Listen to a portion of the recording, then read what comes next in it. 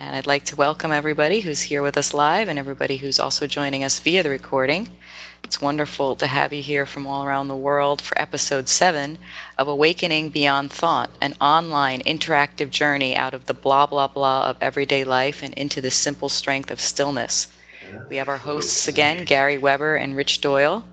Grateful for them to take the time to do this with us in this monthly fashion that we've been keeping with, and we're excited to have all of you here as well. So I'm going to give a brief introduction to them both, and they will start with an introduction themselves, and then we'll jump into questions. So Rich Doyle, aka Mobius, is a liberal arts research professor at Penn State University, where he has taught since 1994. He is an author of several books. One of his most recent is Darwin's Pharmacy, Sex, Plants, and the Evolution of the Noosphere. He was also the host of our Radio Free Valis course, and that was an amazing collaboration with Penn State as well. So we're grateful to have him back doing this with his co-host, Gary Weber, who has over 30,000 hours of meditation and yoga experience with various teachers in various disciplines and countries. He's worked in many different areas, including military, national labs, industry, and academia in R&D and management. He's also written several books, including Happiness Beyond Thought, A Practical Guide to Awakening. And we're just so glad to have Gary here. As I mentioned in the beginning of this, as people were logging in, the feedback so far for these shows has been amazing. People finding it very healing, myself included. So we'll just keep with what's been just working so well, and that's you guys asking lots of questions. For now, I'll turn it over to Rich and Gary so they can introduce tonight's session. Thanks, Jennifer. Just something to mention, which is that Gary and I are putting together, along with Nonduality Press, a UK publisher, the finishing touches on a book of dialogues just called Into the Stillness, dialogues on awakening beyond thought that are based on a lot of the videos that we did together. So that ought to be out in the next month or so, maybe a little less, and looks beautiful. And it's really been a wonderful process, even of just working through the text. So I think it'll be useful for people in the same way that these dialogues seem to be proving useful to people, because dialogue itself really is the method that we're offering here. As always, basically, we're just here ready, willing, and empty for questions that people have. And so if they have them, they should bubble forth. Great. So I can start with one right away, you guys, if that's, unless Gary, you wanted to add something. Okay, Matthew asks, I was wondering if Gary and Rich could talk some about using the "when am I" inquiry question. Every time I experiment with it, it seems very mental. It requires a line of reasoning, quote, "Am I the same I from a few minutes ago," et cetera, et cetera. I have a lot of trouble getting a feel for this inquiry question. Thanks. Yeah, Matthew, the power behind the "when am I" thing isn't to go into the intellectual thing, as you've discovered. The idea is to just see as you go through any given day and go through your different relationships and meetings and tasks of the day, and just feel if the Matthew that shows up is the same one every time. I mean, get a feel for Matthew when you're talking to your best friend, what that subject feels like. Then watch yourself as you go through the rest of your day and see if that same feeling of Matthew is there with every individual contact you have in the course of the day. It's really about getting a sense for what Matthew feels like, and does Matthew change that feeling in the course of as he changes his day. Because the idea is to look, and the fundamental question is there one Matthew? Or are there many Matthews? Is there a whole horde of Matthews, thousands of Matthews? Virginia Woolf said, you have as many eyes as you have personalities and relationships. And you find that if you watch yourself in relationship, don't believe Virginia Woolf, do it for yourself, see if in fact there are different Matthews, or if they're exactly the same one each time.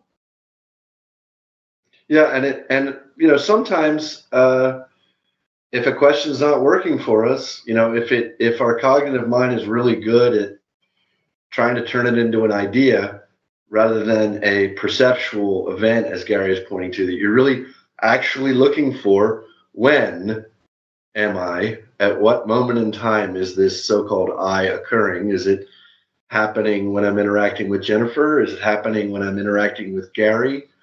If our mind is getting in behind that and creating a lot of chatter, then probably it's a sign to shift it. And you move to, where am I? Or who am I? Or who's having this issue with when am I? Any sense of question that directs your awareness, all we're trying to do is take our awareness and bend it back and look and from where it is coming. And if we look at from whence it is coming, we look for that I, and what we find instead is awareness.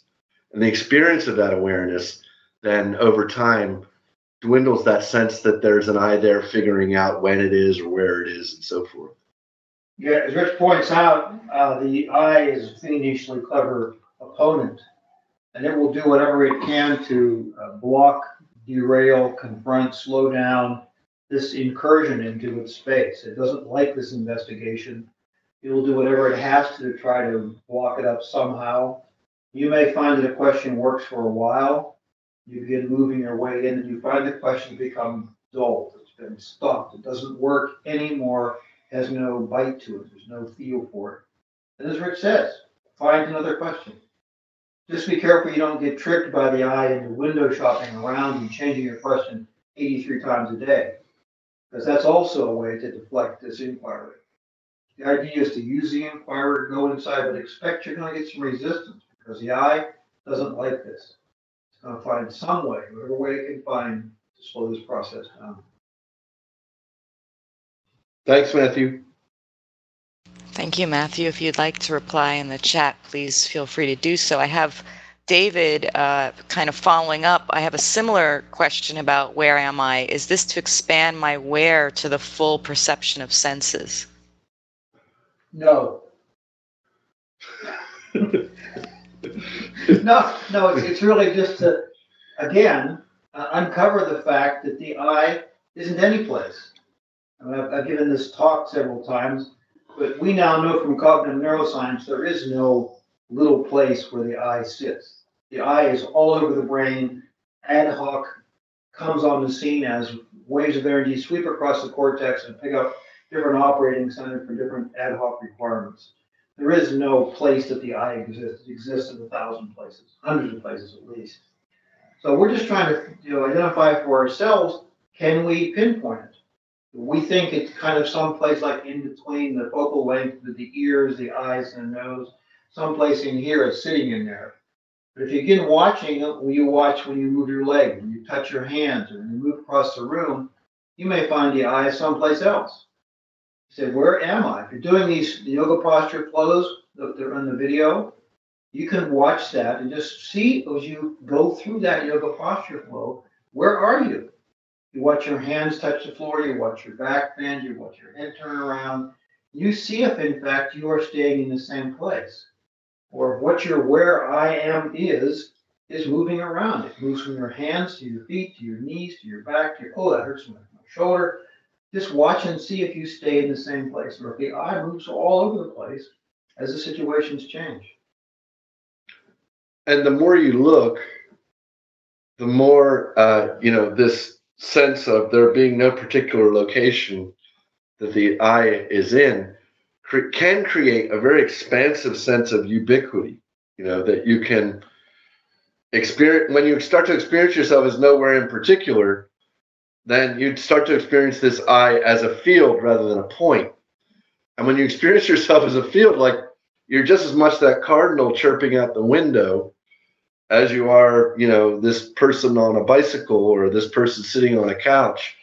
And really feeling that is the point, not really just knowing it conceptually that we're a continuity or that we form a continuum between all living beings, but really feeling that it can be sort of the carrot that you can feel on the other end of this. The incentive is that's very expansive in feeling when the brain starts to let go of this idea that the I is in some particular place. At least that's been my experience.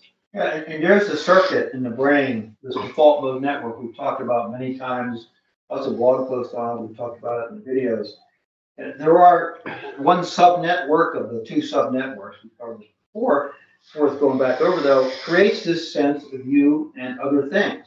You're here, the other things are over there. And this looks at that question. Is that true? I'm here, it's over there. Or if in fact there is nobody here, there's nothing here that's a real subject. And if you get that deconvoluted enough and that circuit shuts down, then you have a common mystical experience of all is one thing. You become everything, not because you philosophized yourself into believing you're everything, but in fact you're not any place, as Rich was saying, you're not any place in particular. You're all over the place. When you discover that, then there is this sense of everything is one thing. And you know what's interesting is that in the intro to Gary's book on the Bhagavad Gita, verses on awakening, yeah, somebody wrote. Yeah. The analogy that came to mind is this idea that sometimes when probably you're thinking about something else and you're walking upstairs or walking downstairs, and your legs are absolutely certain that there's another step there. And they go to find the step and it's not there. And it's a very funny moment. I can actually remember George Carlin doing a stand-up routine about this in my youth. And it's the same with the sense of ubiquity. It's like you were absolutely certain that the eye occupied this kind of point in space. You never really thought to figure out where it was in space, but of course it is. But then it turns out it's not there. Actually, it's kind of hilarious that there is no point in space where the eye is. And as that releases, as Gary was saying, it seems like that circuit, which makes the distinction between over here and over there, this thing here and that thing over there, just sort of stops, functioning in the same way. And you really do have quite a frequent experience of ubiquity that usually we only experience, in sort of moments of great beauty or the sublime. You experience it quite often. And there's another way to do it too, as Rich was talking about walking. As you walk, just see what in fact where you are in that process. You may find you're running a parallel universe up in your head. You're up here talking about whatever, from some other narratives going on about your partner or something that happened during the course that is going to happen later. And yet, lo and behold, the body is walking on down the road. The body doesn't need you to be there. The body is functioning just fine. Thank you very much. If we had to think about doing this, it wouldn't happen. So the body's going along doing its thing. And the question is really, where are you? Because you find you're up here, going back and forth, narrating and worrying and problem and shaming, yelling and hauling at yourself. And you'll do better next time. Just try harder. In fact, the body's moving right along. So where are you at that moment? You're up here. You're not actually having anything to do with what's actually happening in your life. And the irony is that as you ask where you are and observe where you are, you see like, oh, right, I'm in my head again. It releases, I can remember one particular morning in particular, I was riding my bicycle to school, and I was, as Gary was saying, I was on my bicycle and the body was riding the bicycle. But I was up in my head saying, oh, I got to do this, do that. And then I observed, a part of me observed that was happening. And it just looked out at the woods that I was riding through. And those woods were so beautiful and stunning and silencing of that, that you start to realize, and you start catching yourself on these things, and you start feeling the difference between the hillbilly bear up there in your head going roll, and just going along. I don't remember that cartoon, but and just going along and being, and the two states are so distinct that you get better and better in stopping with the grumbling. I like that baritone, blah blah blah. That was awesome.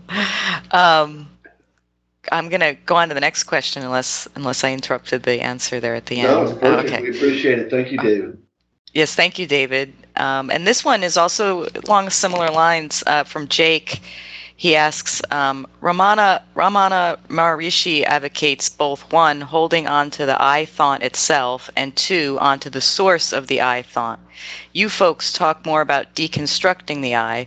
Deconstructing seems to imply more of a purely mental process, whereas holding on to the I thought invokes a very visceral sense of being for me.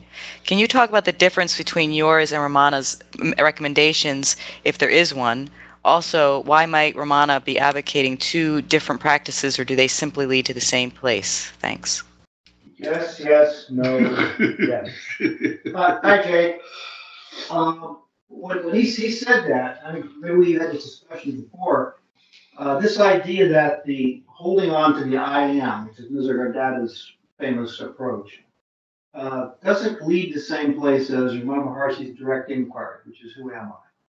Who am I is, for me, in my experience, takes you to a different place. Because if you're going to hold on to I am, then if you watch where that goes to, and you can even get the feel of it, you look at, holding on to I am, and just trying to follow that through down to the end, that doesn't totally deconstruct the doer. I mean, there's somebody doing this process of being the follower of I am. And if you ask, who am I? What that does is it doesn't, yes, there's someone asking them initially, but it very quickly rolls you back into a question that goes directly back on the I. Where am I does, when am I does, what is this doing this? Those all roll back directly in questioning the validity of the I. In the other case, you're following this I am. There's somebody following it down to its root. In my experience, that latter one doesn't do the job of the direct inquiry, the where am I, when am I.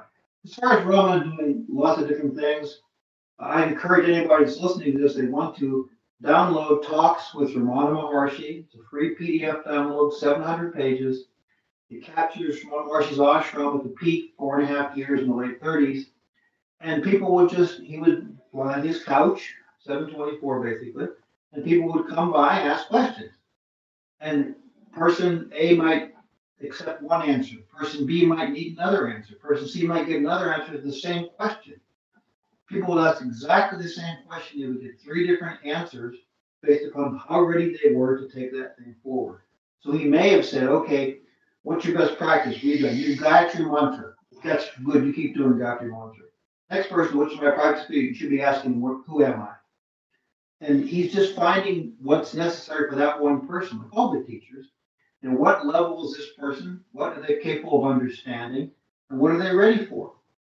So you'll see lots of contradictions in talks because it's a day-by-day repeat of the questions he was asked and the answers he gave. And you'll see a lot of what are apparent contradictions. But it's really just a good teacher changing the message to suit the person. Also, I wanted to address this idea that the deconstruction of the I is a mental process. It doesn't feel like that.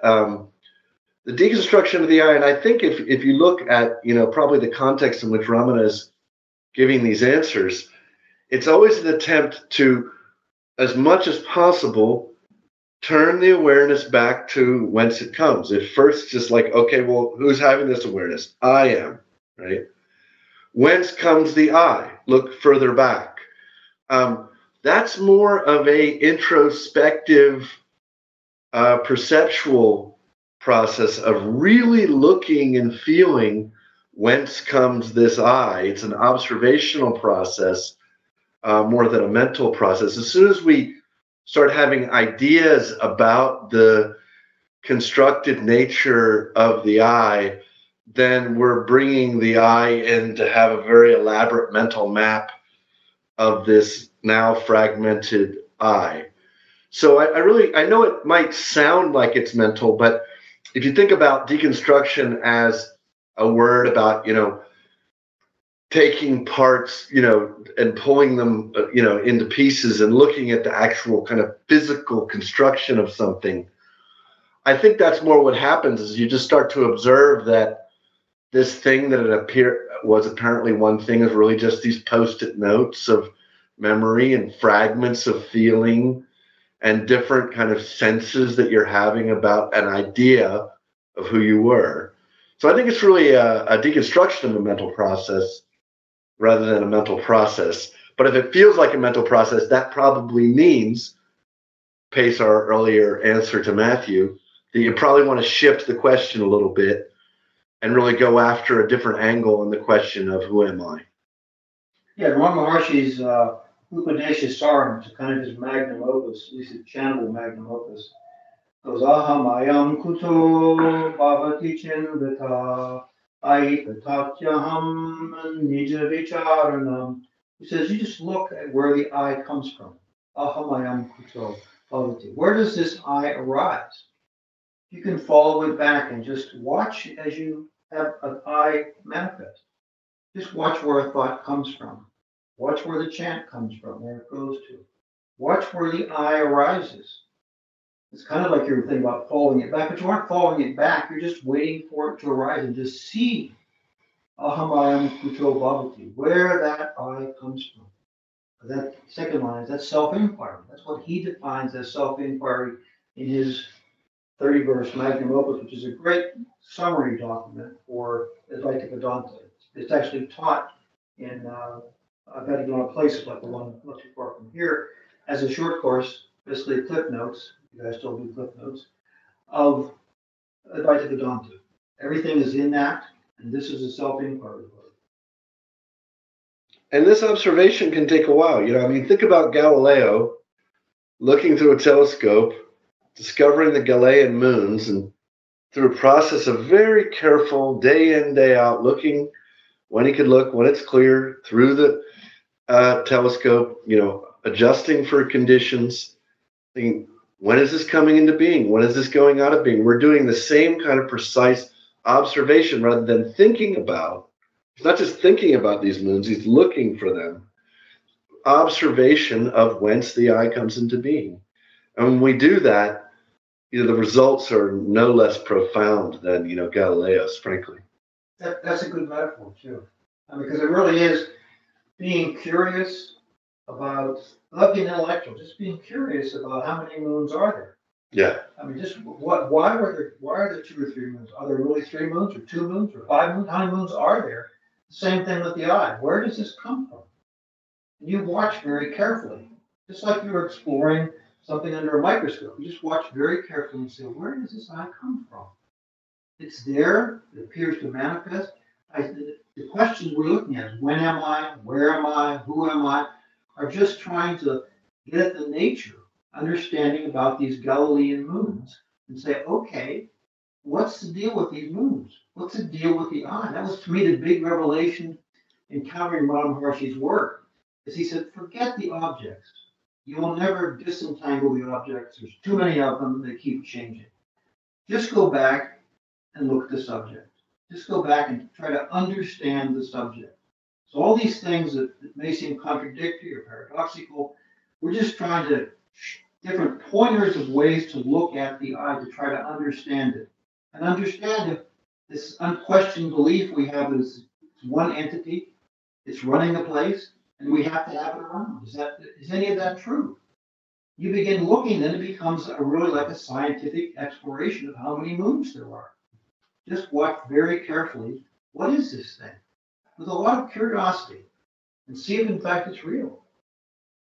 And one more analogy is, bird watching. You think about how careful, and the people travel all over the world with careful, with the best binoculars, and they learn how to be still. They want to see this bird.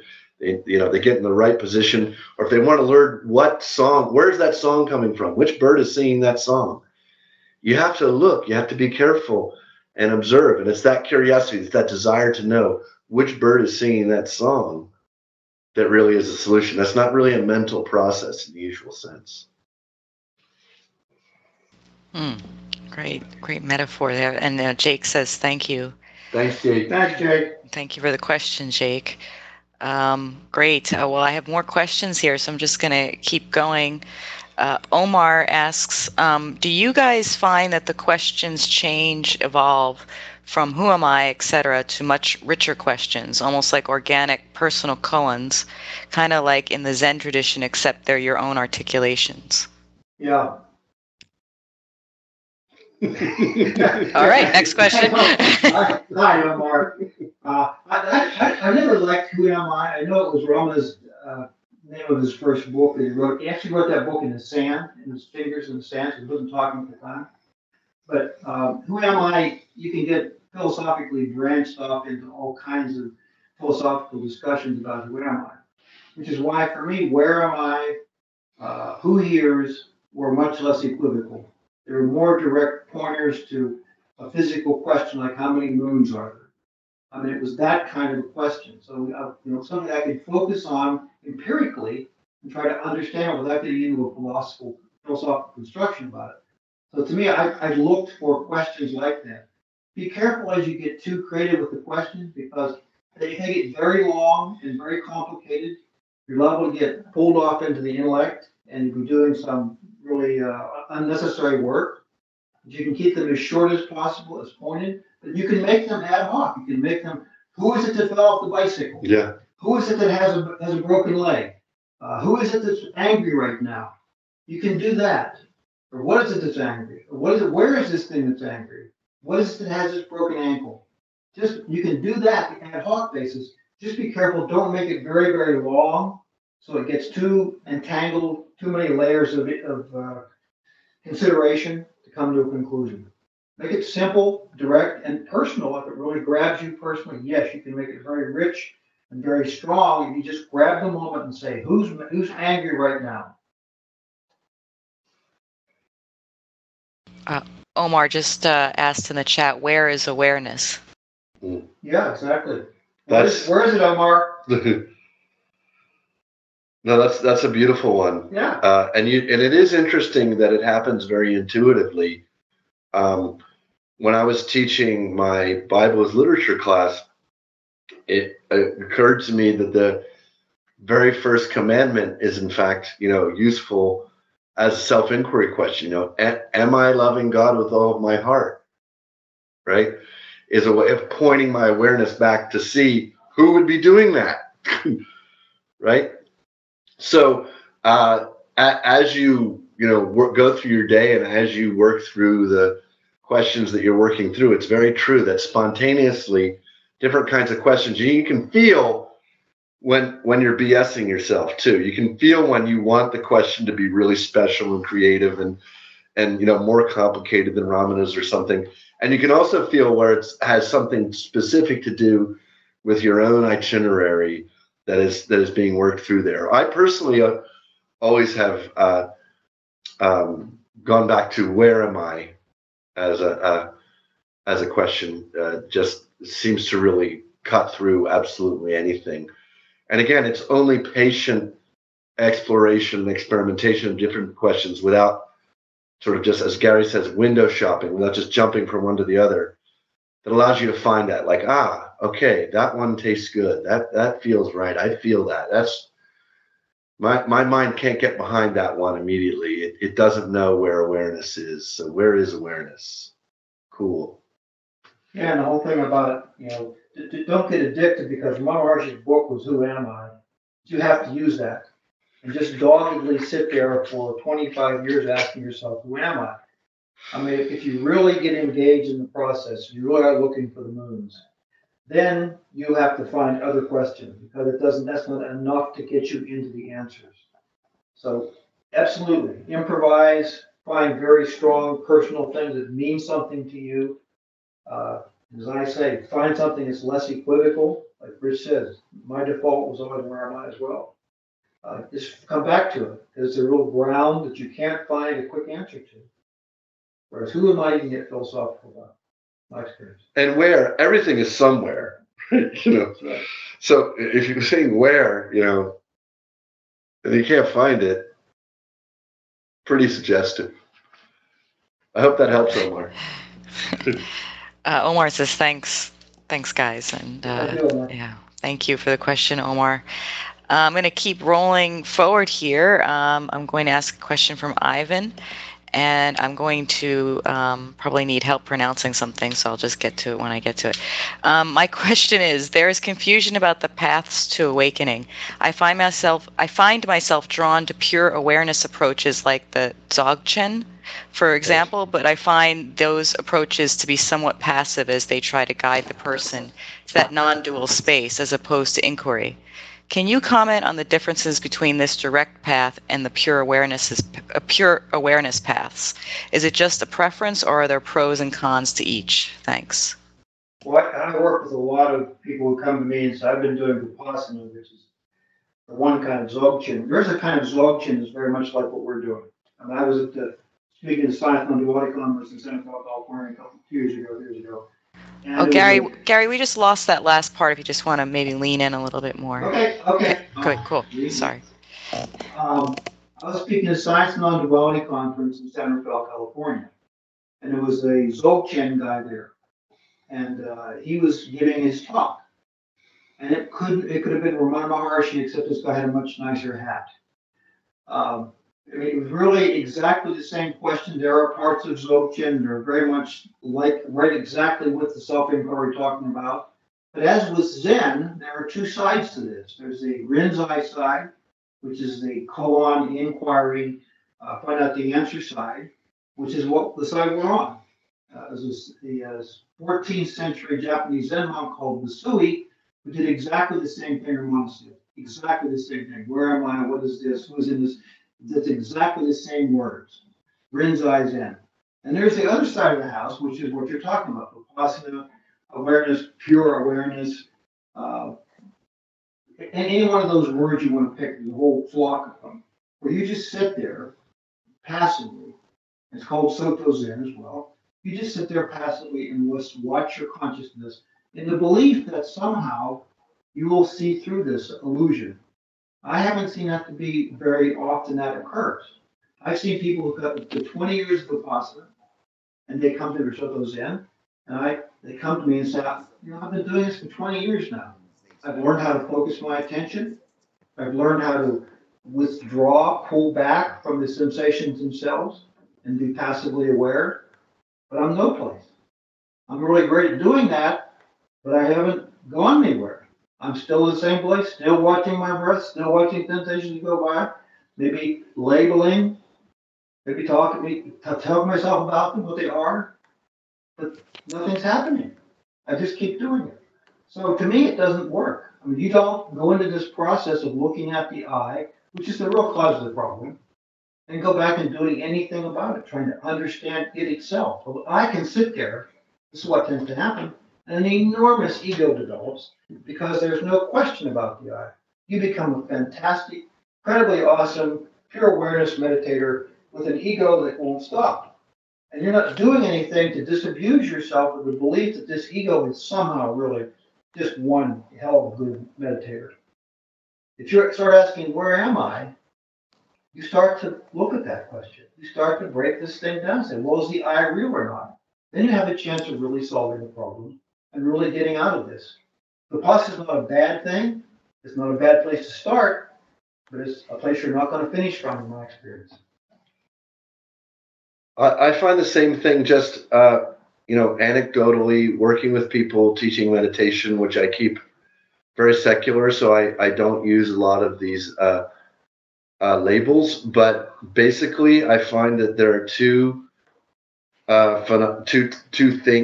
processes that people need to learn how to practice. The first is to just watch their thoughts and still their minds, as Gary is saying, through Vipassana type technique. But then it never seems to occur to anybody, unless you guide them towards it and teach them that it's possible, to turn around and use that calmed awareness to look back and see who's meditating. And so I've found people can have very rapid progress once they have learned to just be able to do the basic, counting the breaths to 10, or doing, any of the other kind of so-called beginning meditative techniques, which you can, of course, do your entire life, as Gary is saying. But then taking that calming of the mind and using that calmed space of mind, and then say, okay, now I'm going to take that calmed mind and turn around and look and see who's meditating. I think if you look at the literature, which I have a little bit, of Dzogchen or Mahamudra or Zen, as Gary's saying, this kind of repeats itself, right? That people fixate on the stilling of the mind, and then once you still the mind, there is then the technique of looking back and seeing who is stilling the mind. If you don't take that next move, then you're always just in the stilling of the mind and sort of in expectation that this stillness is somehow going to dissolve the I itself, which it cannot. Yeah, and you find with Vipassana people, as soon as they stop meditating, they're back how they were before. I mean, they really have to keep meditating to maintain anything like a stillness. The only chance you've got, in my experience, is to get active in the process. You're believing that if you sit there, somehow the brain will produce all of the illusions, all of your attachments, and you'll be able to investigate those and let go of them. It doesn't happen. The brain just sitting there, it's cool. We're just sitting here doing this meditation thing. We're just watching our breath. This is good. Staying in over and over again. We've seen this now in research projects and studies. We've seen it with people, many people. They stop, they're back where they were before. Blah, blah has returned to the scene. Blah, blah has not left the scene. You go, when you're doing a task like this, watching mindfulness meditation, then you're occupied. You're in the task positive network. Things are being shut down. No blah, blah. I'm doing this job. I'm working here. I'm painting. I'm rock climbing. I'm windsurfing. I'm wingsuiting. You know, I'm doing this task. And when I'm doing this thing, I can't think of anything else. And so this is working really well for me. If I stop doing the task, whether it's any of those things or this mindfulness, that comes the I. This is where self-inquiry comes in. So you can make it permanent if you do something about the subject that's the cause of the problem. If you don't, you'll never be constructive. Ivan is asking, so the awareness teachings are basically Vipassana? I thought Vipassana was just plain mindfulness. It's a question of how far you take it. There are levels of all the whole mindfulness thing.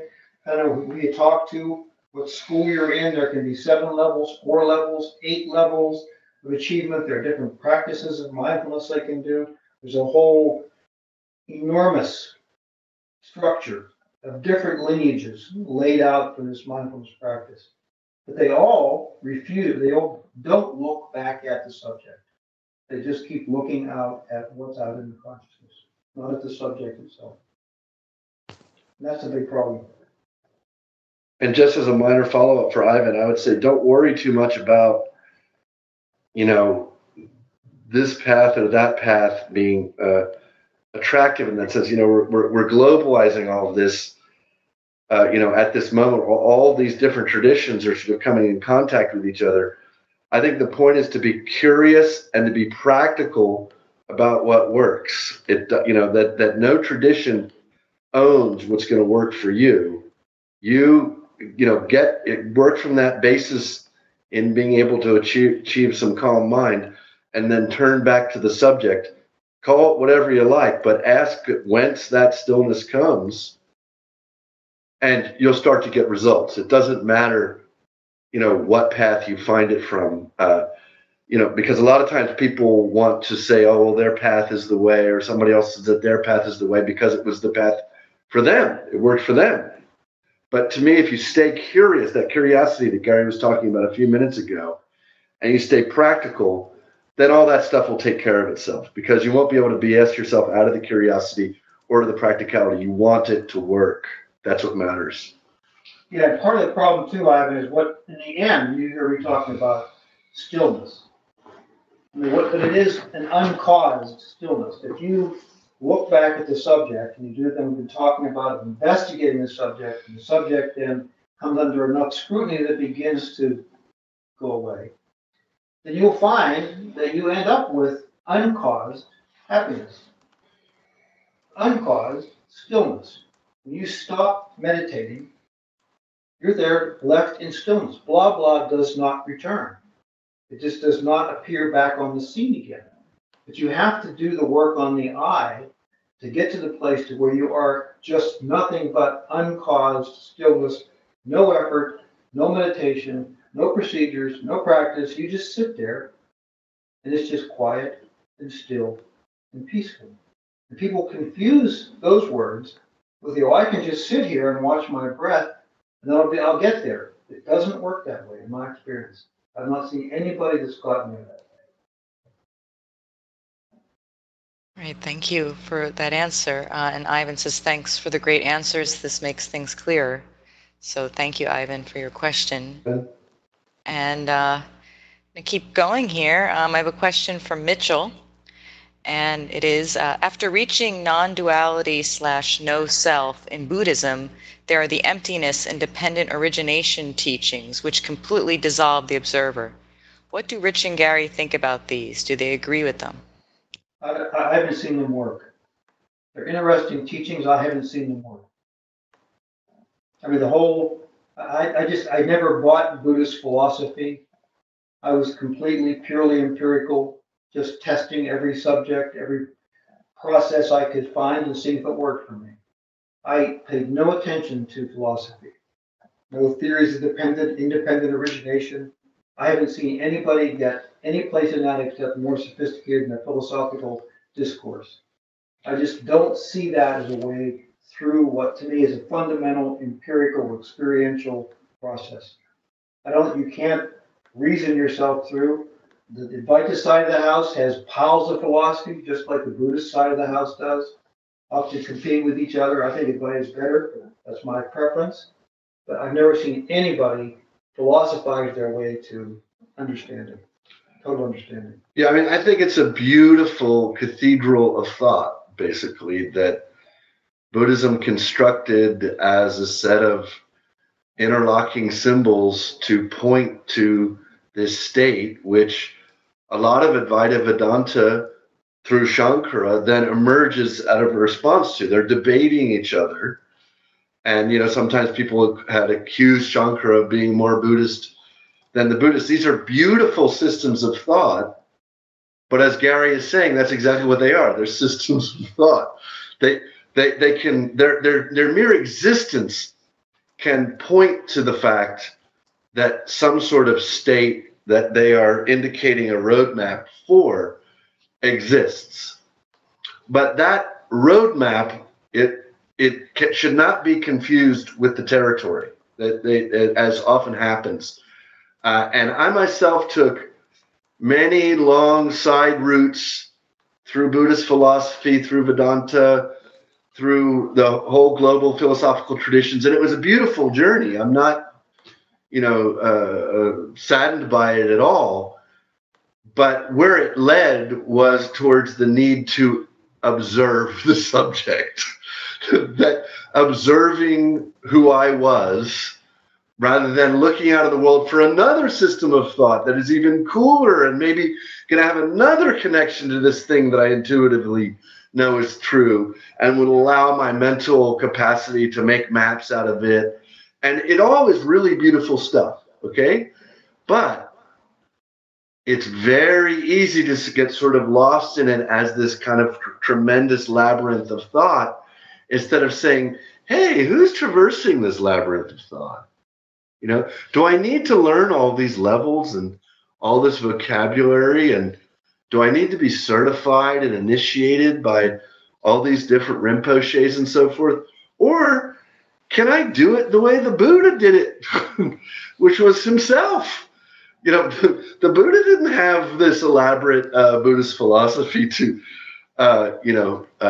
articulate. So I do think it's a beautiful thing. It's just like there's a beautiful Oriental rug here in Gary's room. That's beautiful, and you can observe the patterns in it, and you can observe the patterns in these different philosophical systems. They're like music. But if you get caught up in them and think that some system in the world is going to get you there, then you're just going to be lost in that labyrinth of thought. Because this is fundamentally an experience. I mean, when the page turned for me, even though I had read lots of books, it wasn't anything like what the thing was. It's like trying to describe to somebody what a rose smells like or what chocolate tastes like. I mean, you can go on, you can write mountains of books about what chocolate tastes like, but there's nothing like tasting chocolate. And so that's the difference. I mean, you can write about it, you can discuss it at great length about what chocolate tastes like. But until you actually taste a piece of chocolate, you don't have a clue what it is. So taste the chocolate. Mitchell has a reply here. I agree, but from what I understand, it's like another step. after dissolving the self, there is still attachment to the here and now, and this is said to dissolve into pure awareness by getting rid of the observer completely. Yeah. Yeah, but you have to do it. But you can't just talk about it. I mean, yes, you can also. I mean, I disagree with the first part of your statement, but I agree with the second part of it. But yes, get rid of your attachments. You will not dissolve the self until you get rid of the attachments. The self is the attachment. The self is the attachments. I mean, your I is defined by the attachments. As you get rid of pieces of the attachments, you'll be able to see that there are different I's with different attachments. You have to go through those, my experience, systematically going through attachment by attachment by attachment and letting go of them. As long as you have any kind of attachment left, there will be a self there. There will be a sticking post tied to that attachment. As long as you have that attachment, you will have a self. Maybe a different self, smaller self, one kind of self, you will still have a self. You've got to let go. If you get rid of the self, which almost nobody is willing to do, quite frankly. You've got to let go of all of your attachments. Almost nobody's willing to do that. That's the big difference. You just won't let go of all of your attachments. You can winnow down your suffering. Fewer attachments, less suffering. More attachments, more suffering. But if you want to get out of the I, rid of the self, they all have to go. You can't say all of them except these two things, because then you still have a self there stuck to those. So yes, you unwrap all the attachments, you'll be without a self, and you'll experience this transcendent state. But you got to get rid of your attachments. And one of them is sometimes, and I'm speaking about, my own experiences in the past, and that's all, is like this allure of another level, who wants another level? Whereas there's a quite short, and concise statement in, of all places, the Gospels, which says, only he who will lose his life will find it. You got to lose all of it. And even any illusion of seeing another level itself kind of like pulls the self along who would have an attachment to some other level. Whereas once no self has been glimpsed, or once non-duality has been glimpsed, if practices are in place whereby it's continually, visited and practiced and abided and inhabited, then that dissolution will take place. It's an irreversible process as far as I can tell. I assume, there are places where you can get stuck because there are attachments that will not be released. But that's not because some other level has to occur. It's because the practices are not being directed. The already existing practices are not being directed towards those attachments for whatever reason. Yeah, just to echo Rich's comment about levels. Yeah. As long as you believe there's another level, then there'll be another level, because you are conceptualizing something else that you are going to achieve. I will get a magic star. I will get a cross around my neck. I will be wearing this giant gold medal. There are no levels. Somebody has to hold those levels. Somebody has to describe those levels. Somebody has to read about the levels. Somebody has to aspire to the levels. Find out who that person is. That person is attached to these levels, and this idea that they want to be the person who has the biggest gold medal. And they'll be finished then. It doesn't work that way. Mm. Wonderful. Thank you for that answer. Thank you for the question. Yeah, Mitchell, thank you. If you have another response there, some other thoughts that come up to their answers, I'll definitely read it for you if you put it in the chat. I have a couple more questions here, and there's some really good ones, so I'm just going to keep going.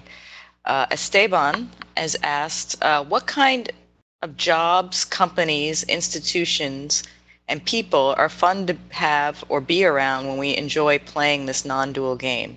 Of course, any job or any path could be the answer, but are there any other responses worth entertaining? Educational paths, other career paths, PhD programs?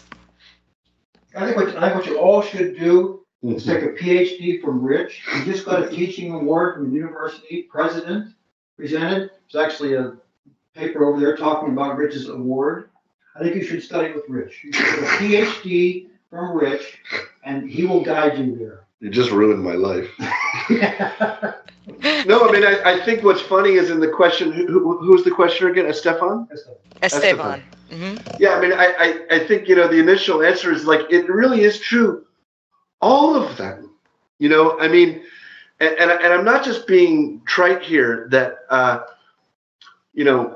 when I met Gary, part of my biggest attachment was to my job because I was, there were all kinds of fears associated. If I didn't have that job, was I going to be able to take care of my children, and so on.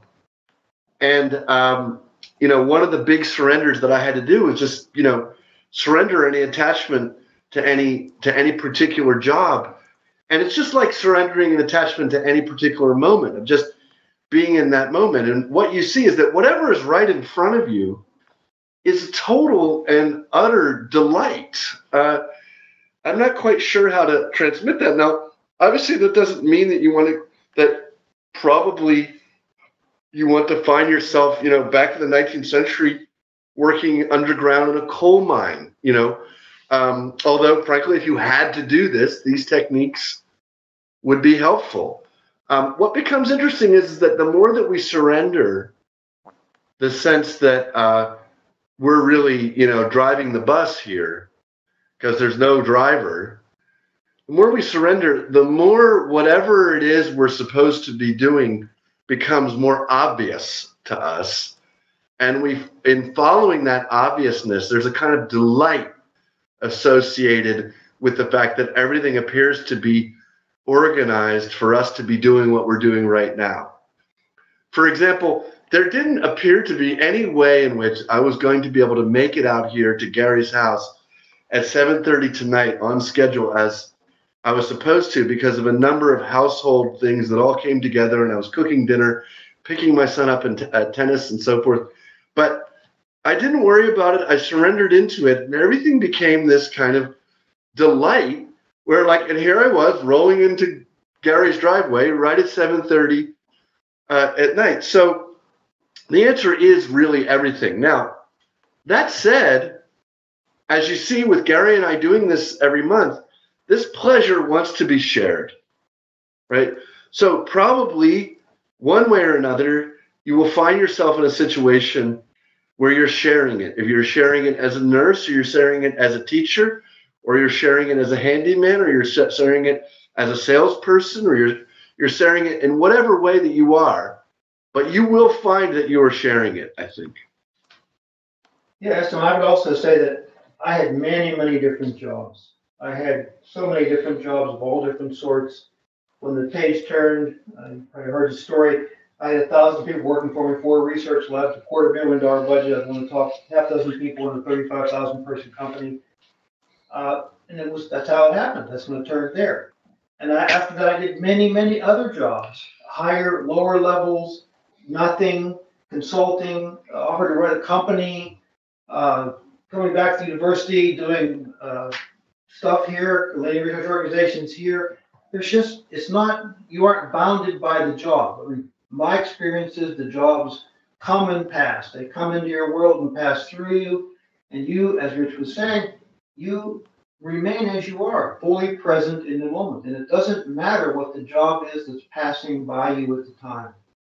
Which one you find yourself in, it will come and go. Completely doesn't touch you. My one Zen teacher said, what happens to you is none of your business. It just comes and goes. They can be multivariate, they can be non-existent, they can be high paying, low paying, but they just come and go. All you can do is be fully now, fully in the present, moment by moment by moment. There's no greater gift you can give than to just be here right now in this moment with no agenda, no script, nothing that has to come out of this thing. It doesn't have to work out some way. You just are there fully present. As Rich was saying, no matter what you find yourself doing, you will find somehow this is being shared. Not necessarily out loud, not proselytized, doesn't look like anything, doesn't have to be video, doesn't have to be any special format, just your very presence being here now 100% of the time, being no place else except right here, best thing you can possibly do. and you will make a big impact on people. Even if they never even knew anything about this stuff, you'll make a difference. Your being will demonstrate that every moment has everything we need in it. And it's just so. It's so that every moment has everything you need in it. And by demonstrating that, that is the delight of the work. It's beautiful. Thank you, guys, for that answer. And Esteban, if you have a reply, please jump in the chat, and I'd be happy to read it for you. But I'm going to go to Andrew's question, and he asks, is it possible to live successfully with no thought at all? For instance, if I begin learning a foreign language, could I learn it by reading the material but never giving what I read any conscious thought at all? No, the big misperception is that you can't use your planning, problem-solving circuit with thoughts. You can do that. That doesn't cause you a problem. It's the difference between how do I get to the interstate, and I have to get to the interstate in 25 minutes or I'm going to lose my job, my kids will starve. Those are two different classes of thoughts. They feel different, they're energetically different. The brain is smart enough to recognize what those are, and it will be able to work with the first perfectly and not even touch the second. Oh, you can almost surgically stop the second category. The ones that are problematic because of this emotional narrative, all this confusion and anger, and oh my goodness, this is horrible. Those thoughts can almost be surgically removed by this thing we're talking about. You will be even have higher functionality for your problem planning, solving. Yes, I have to turn 2 rights and a left to get to the interstate. Whatever it is, that's unimpeded. Learning a foreign language, yes, go ahead and talk to yourself. It's better. It's better because you do it better. I'm learning Sanskrit now for forever. And I learned some many other languages. And you have to encode that somehow. And so, yes, sure, go ahead. You've got that ability, go ahead and use it. Just watch those transitions over from time to time, from moving into, I need to solve this problem, into, oh my God, I've got to get this problem solved. Now this is going to be a calamity. And just watch the difference in how those feel. The brain can sort those out. If you do this thing, and what we can work on is the second category, the highly emotionally charged problematic ones. That's what we're concerned about. There's a good video on this one, 3 types of thoughts or something like those words, but it really talks about how we do have different kinds of thoughts. There are different problems. They operate in different parts of the brain. They do different functions. So you're not lobotomizing yourself. You'll be function even better once you get rid of this problem.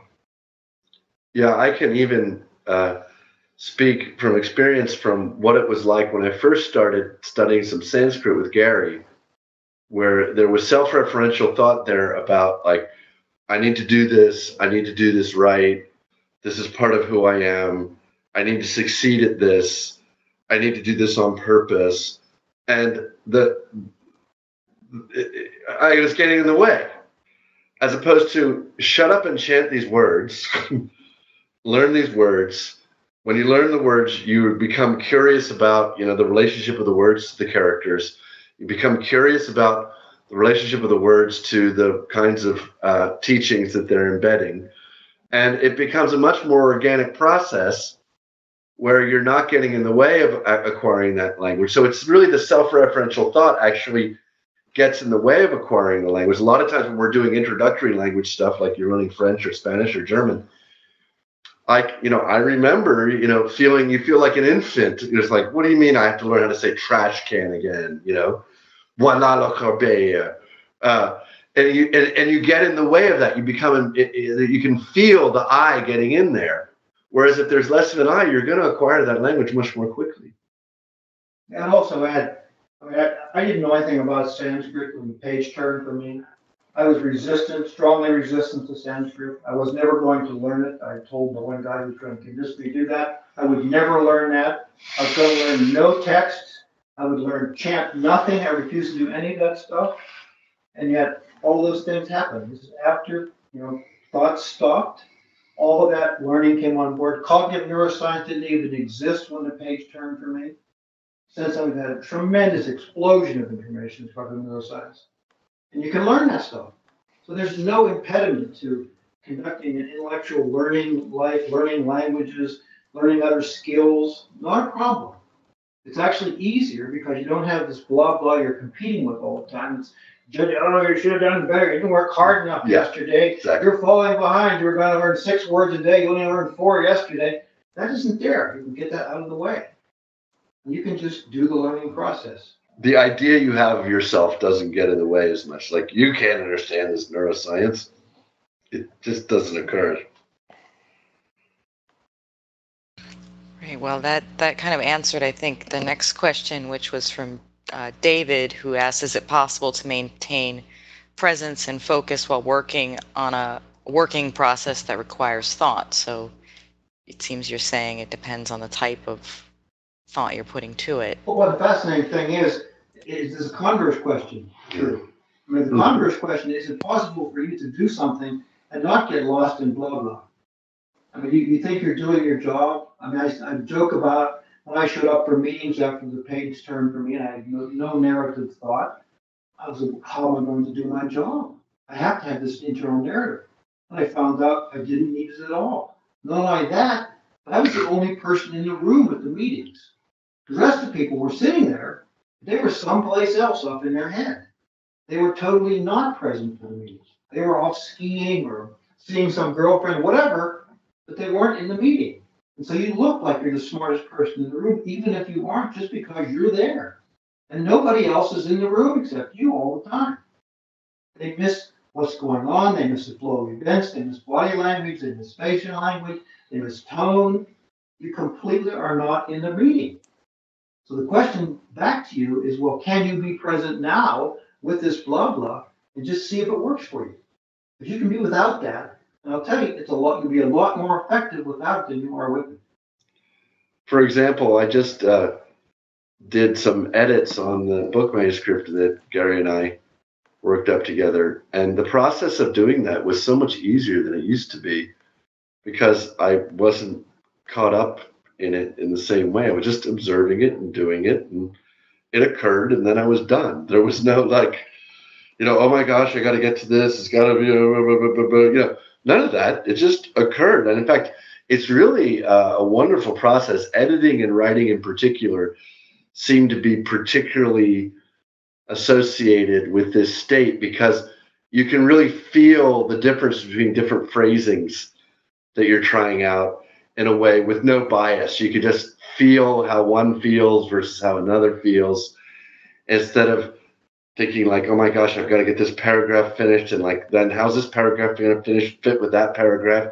As if I ever figured it out in advance in the first place. It just all kind of was doing itself anyway. And I was getting in the way periodically and trying to make it more complicated. And we also wonder about, well, can I get through my day without doing scenario planning in my head? Before I go to this meeting, when I see Chris, I should say this to him. Last time I saw Chris. Yeah, I was supposed to remind you of that. Yeah. Chris was not very cool. And so I'm going to see Chris next time. I'm going to tell him exactly what I think of him. Give him a piece of your mind. I will give him big pieces of my mind. Give him your PCC, your posterior cingulate cortex. And so what happens is I come to the next meeting with Chris with this stuff. I'm going to download on Chris. I'm really going to show him this time. I don't know if Chris is ready for this. I don't know if he's ready. But I find out that I go see Chris and he's a good guy today. He's a nice guy today. He's open and friendly. Where is Chris? And where did Chris go? And so you find what this whole scenario you planned is useless because you can't know Chris has changed. There is no Chris. A new Chris comes to the meeting. He's a whole different person than when you had scenario planned for. And so all this garbage was for nothing. You just whipped yourself into a frenzy. You didn't use it anyway when it came time to see Chris. Yeah, but if you hadn't, then I will say, just as a proviso, that the sort of incessant planning and sort of basically shopping that most people are doing most of the time about what their future is going to consist of, I find it puzzling to deal with at times because it's so incessant, what are you going to do then? And I was like, well, whatever occurs will happen. So But when I really when I have to do real problem solving and scheduling, I can do it. But what I notice is that there's far, far, far less of it necessary than most people, in my experience, distract themselves with. A lot of people that I experience spend a lot of their time scheduling their entire life because they enjoy scheduling. And you can still make up schedules. You still have to say, we've got to have this meeting tonight at 8 o'clock. Sure. And so we know that has to take place. But you have no idea, as Rich was saying earlier, about getting to my house at 7:30. Many, many things came up. He couldn't have foreseen those many things that arose. And yet somehow he came here at 7:30. We got this thing going at 8 o'clock as planned.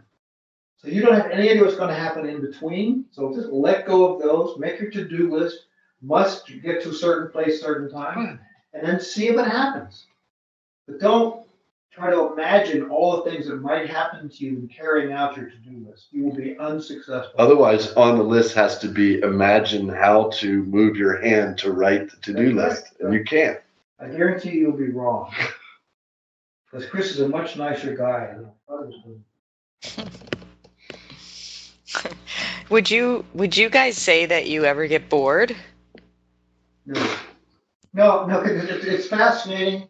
Because you would think that just this stillness, just this quietness, you're like, oh God, what are we going to do? Still.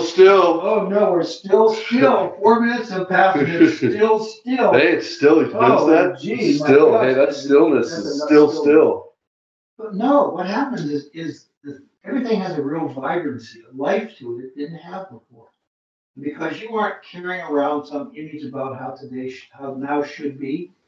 Now is really a very potent, energetic, alive, psychedelic space. I mean, when they interview me, put me in a study, they find what I describe is psychedelic. Rich and I have talked about this endlessly. I'm a virgin on psychedelic. Rich is not a virgin. And so, well, almost anything. We won't go there. but that whole idea is you're in a psychedelic world, but with no exogenous chemicals. I mean, your perceptions are totally vibrant, alive, immediate, now. There's no place else you would rather be that's more involved, engaging, exciting than being right here, right now, 100%. What gets boring is you go off into your head and you lose this place, which is very hard to do also. I mean, it turns out the brain loves this space. It doesn't want to be crazy, conflicted, unhappy. It just doesn't want to do that. It likes this space. And the more time it spends here, the more it says, this is way cool. We're going to stay here. I don't care about you. We're kicking you to the curb. We don't need you anymore. You're just a program. We're going to stay in this space. And it stays in that space, and it's a beautiful space to be in. Cosmos is anything but boring. Yeah, I mean, no, it's impossible even to imagine having been bored in the past, 10 years. No, never bored. Awesome. Even in a meeting. Even in a meeting. No. Because you're there. People are fascinating. And you can watch what's going on in the meeting. People don't think is going on in the meeting. You can actually watch when he says something, the CEO checks his cards. Oh, it's fascinating. This guy over here is turning his head, looking away, so he check out to go to his left. I mean, you can just see what's going on in the meeting, what's really going on in the meeting, aside from that. So you can watch what's really happening. Which is never subject to your prediction. Something novel is always occurring that you never could have predicted. Wouldn't you say? Absolutely. The very nature of now, you can't predict it. And so it is endlessly fascinating. Even standing in a line at Trader Joe's. There's fascinating things happening. Standing in a line at Trader Joe's. Just amazing to watch what's going on. People's faces, their actions, how they're queuing up, what they're buying, what they're not buying, their reaction to the clerk. I mean, it's just amazing how much vitality there is in right now. Just being present for it and not being up in here someplace. You say, where am I? You're not up here. You're really here. moment to moment to moment. Right. When you turn this down, the entire world starts speaking to you, basically. In these signals, everything is alive with the drama, and you get to observe it, and it's funny and beautiful. This is going to be just another question for me, but a Yeah. very practical one. Like if Sure. you're in that line at Trader Yes. Joe's, are you still thinking are you still able to be present if you take out your phone and check your email? Is that still, could that Who's still be? doing And it? well, who's doing it? Yeah. No, Yeah. really, yes. Everything occurs as if it were going to occur, There's no problem with that.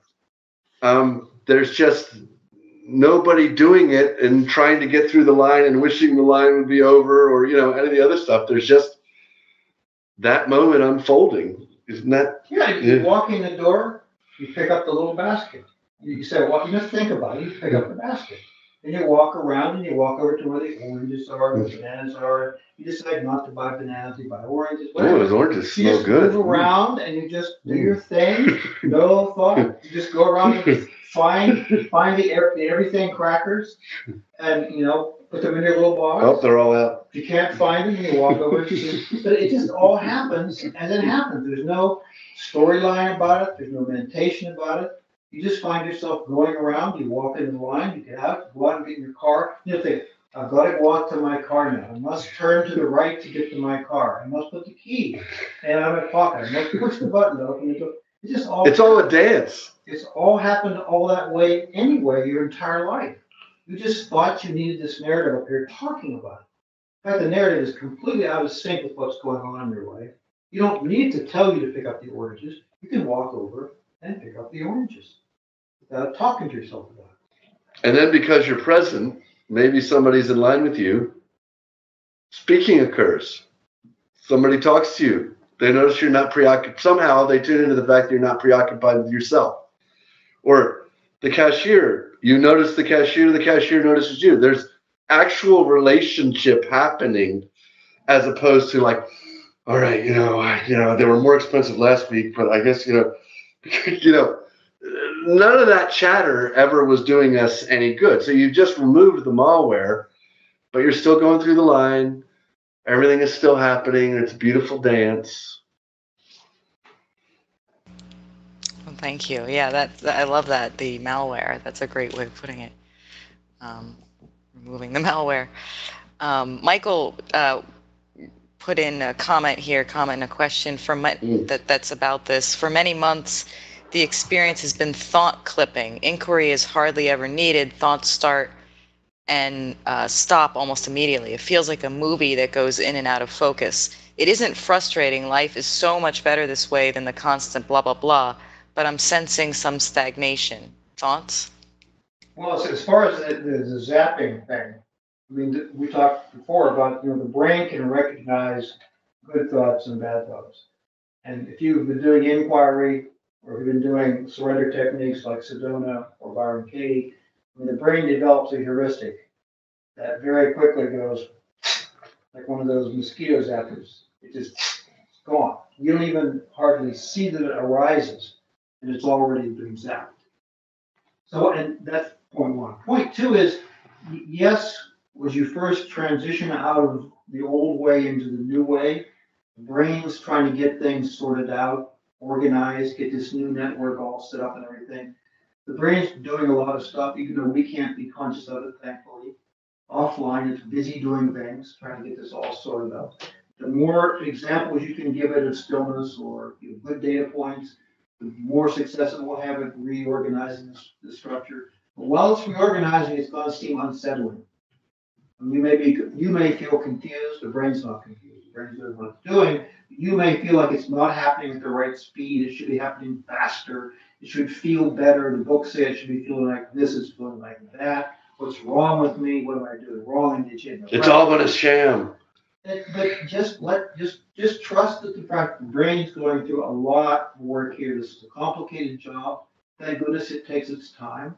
It's going about this very planful, like riding a bike. It's learning how to do this thing. So give it some slack and just trust that it knows what it's doing. It wants to do this. Just give it enough data and it will do it. this point of trust is really vital to. I'm recalling now, moments where it seemed almost, so volatile because of that zapping. Things would come up and go out, and I didn't have a framework for understanding what I was going through, but I trusted because I saw that Gary had gone through this, and I would say, "Oh, was it bumpy like this?" He'd say, "Oh, yeah, it was bumpy like that." Acquiring the trust in the process and acquiring the experience that is totally irreversible, and then it's going, and you're being carried along with it, so no worries. Can then allow you to use self-inquiry on that experience of stagnation, right? Because there can be a kind of thrill to that, some of those initial transitions. You're like, woohoo, I'm on the other side of this, but where's the big progress now? That, it's not so much a sign of stagnation as it's just a sign of a place to use self-inquiry. Like, well, who's worried about making progress? There's really no progress to be made. There's just stillness to be given to the brain. The brain will do that. And as Gary is saying, it's doing a lot of it offline. So it seems confusing, but there's no going back. So just ask who's worried about the stagnation.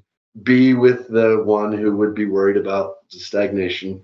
Engage in these surrender techniques, and it'll get smoother and smoother and smoother and smoother. Then there'll be a bump. Then it'll be smoother and smoother and smoother. And sometimes the bumps can be scary when it's been smooth because you thought you were done with all of that. But after a while, even those become beautiful opportunities for like, oh, wow, there's some kind of a, occlusion there. What is that? So I think it just continues to unfold like that, and it will for you. So it sounds beautiful. It may be helpful too to remember that the brain is basically going through a real estate redevelopment project. I mean, it's got big buildings there that it's wondering about if they're still useful. And so we'll pop them up and say, you care about this building anymore? And you say, no, I don't care about it. And the brain tears it down, has to haul it away, and then build another building. And while it's doing this process, it's going to seem to you as if something strange feels like it's happening down there. But the brain is basically doing, or keep that in mind, a real estate redevelopment project. That's what it really is. It's very careful about the real estate it has to work with. It's trying to do the best job it can with every square foot of acreage it has.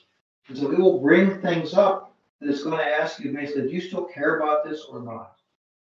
If you don't care about it, then it brings us, okay, we're cool with that, we're going to take it down. And it does. It'll just keep doing that and doing that. Don't forget, there's probably 1 trillion synaptic interconnections that you're going to be, the brain's got to work on to get this thing figured out perfectly. So it's going to take a while. You'll see little bumps along the way as it finds new buildings, and pulls them up and says, you care about this building? You say no, and it tears it down and hauls it away. So it's going through that process continuously as it refines and makes this tighter, smoother, sweeter network. That's why it takes a while for it to get smooth and sweet. The brains have to learn how to do this thing, clear out the real estate, get all the old buildings down, build new ones. Yeah, and a lot of the buildings, you didn't even know the buildings were still there. So what? That's still there? I can't believe it. But it's a beautiful process, and it does just get sweeter and sweeter. Thank you for that. Thank you for the light up ahead on the process there for the rest of us. I appreciate that. I think we have time maybe for one more question, if you guys are okay with that. If you have time for one more. Okay, great. Omar asks, do you guys find that the more intimate one gets with the silence and stillness, the more impersonal things become? Depends on what you mean by impersonal. Maybe you can chime in there, Omar, if you're able. But yeah.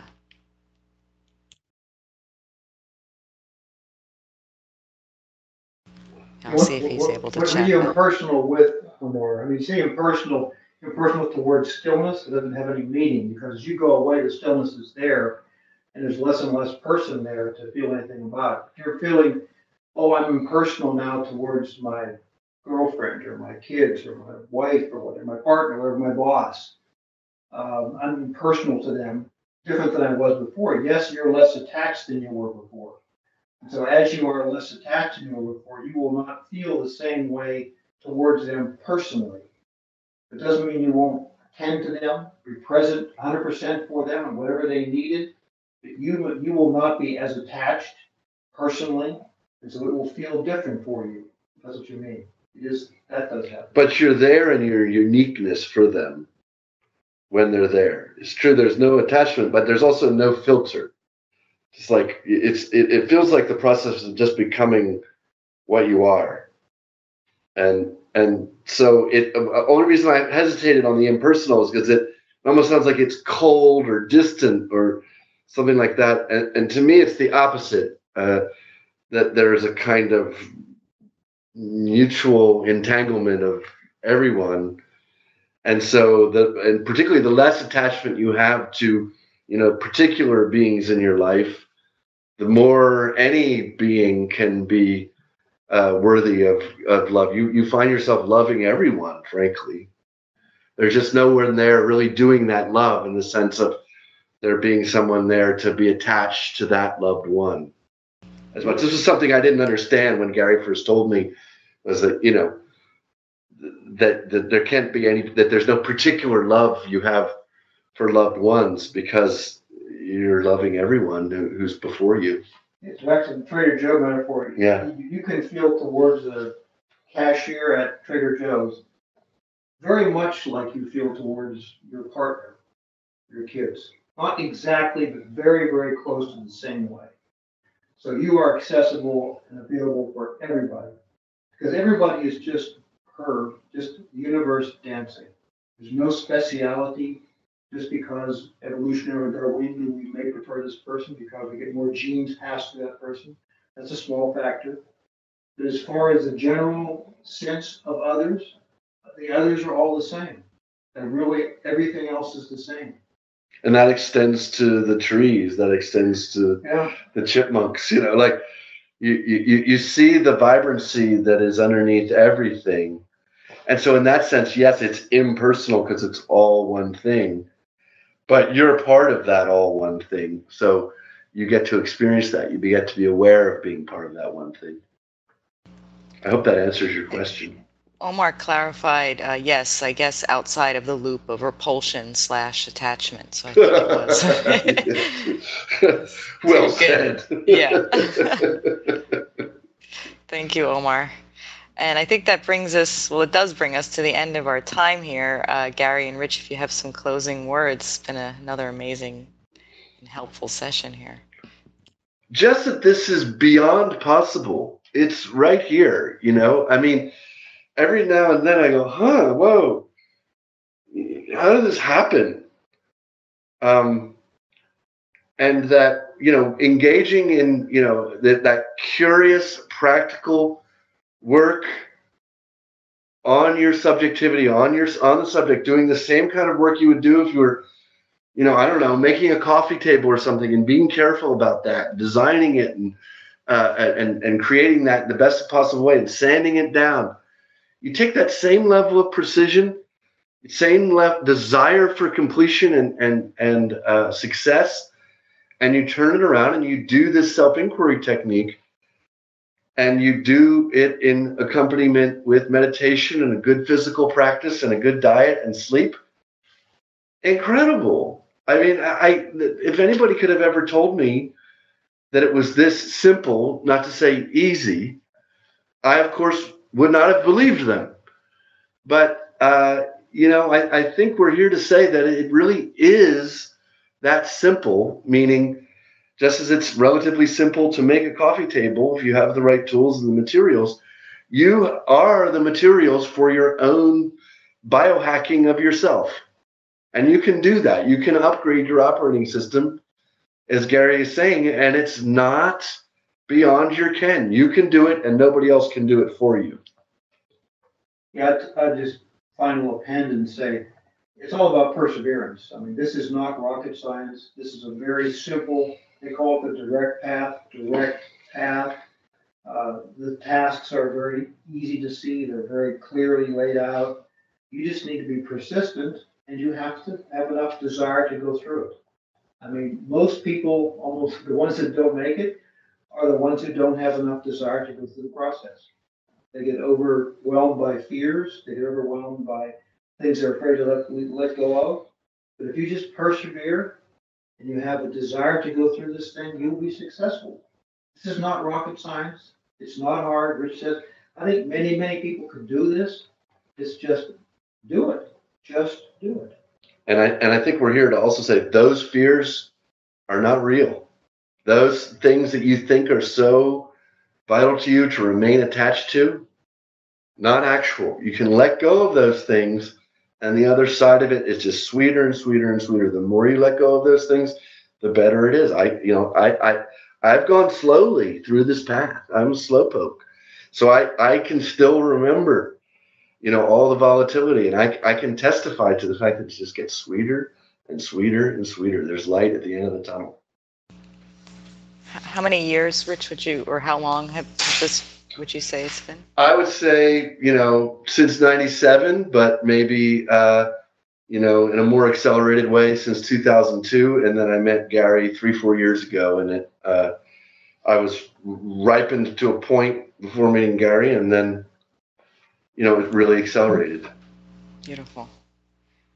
Well, we're so happy you guys met and that you're here with us tonight. And it's been an amazing session. As always, I want to thank everybody who's been on live with us, and of course, everybody who's asked a question. That's what this is all about. So there actually were a couple of questions that I've been asked to email to you guys, which I will do. And I also put the link in the chat here.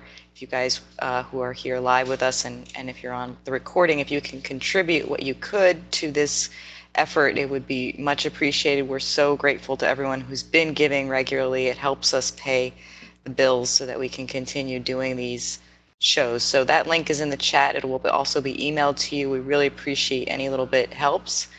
And with that, we'll be letting you know via email as well when the next session will be next month. We're looking forward to it. Thank you again, Rich and Gary, so much for everything. And thank you, Chris. Chris, the good guy. The good guy, exactly. So thank you again.